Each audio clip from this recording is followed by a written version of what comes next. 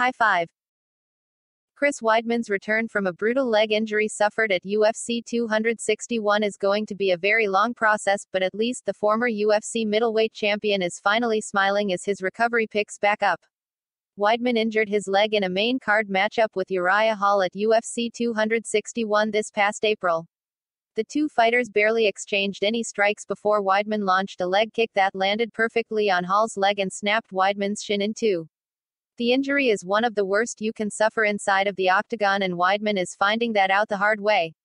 Luckily, the UFC veteran is a fighter at heart. While Weidman's career already seemed to be on the downswing, the 36-year-old is going to battle tooth and nail to heal his leg and make a memorable return to action. It's easier said than done, but Weidman seems to be making incredible progress with his recovery.